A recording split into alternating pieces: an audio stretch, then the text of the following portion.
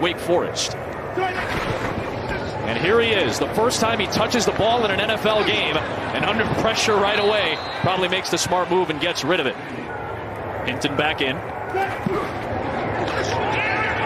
He'll launch it away for Jerry Jeudy. Dangerous pass, and it's intercepted by Marshawn Lattimore.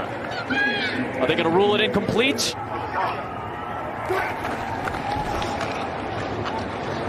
Back to throw.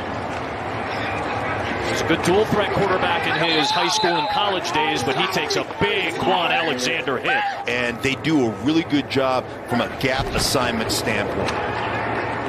Hinton rolling, throwing, dangerous pass, nearly picked off again. Lattimore had one slip out earlier, this time Janoris Jenkins against Atlanta. Hinton, incomplete, looking for Tim Patrick. Suspension early in his junior year. John Wolford took over as quarterback at that point. Deep shot looking for Noah Fant. He's well defended that time by C.J. Gardner-Johnson.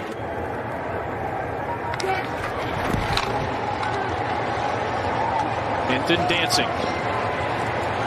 Flag is thrown. He'll fire a little bit short of Nick Vannett. Keeps you fresh on that defensive front. Hinton will fire, and it's intercepted. Janoris Jenkins, back-to-back weeks with a pick.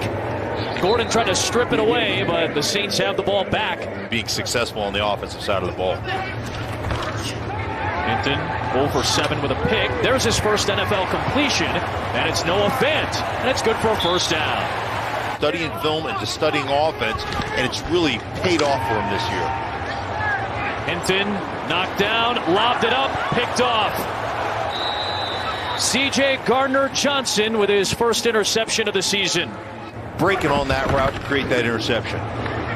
Running that read that time, and Hinton takes a pop from Demario Davis. You just got to make something up here.